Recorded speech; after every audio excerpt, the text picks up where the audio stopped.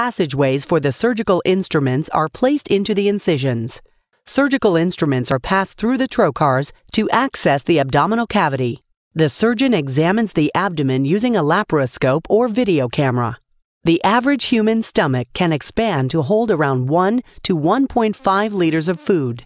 While in the stomach, food is combined with digestive enzymes to help break down the food into a more simple form, so that it can be more easily digested and absorbed once in the small bowel. During a sleeve gastrectomy, a thin vertical sleeve is created by using a stapling device.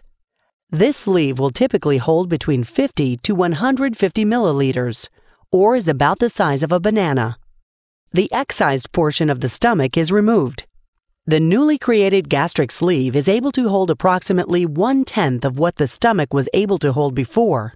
This smaller stomach sleeve restricts the amount of food you can eat before feeling full.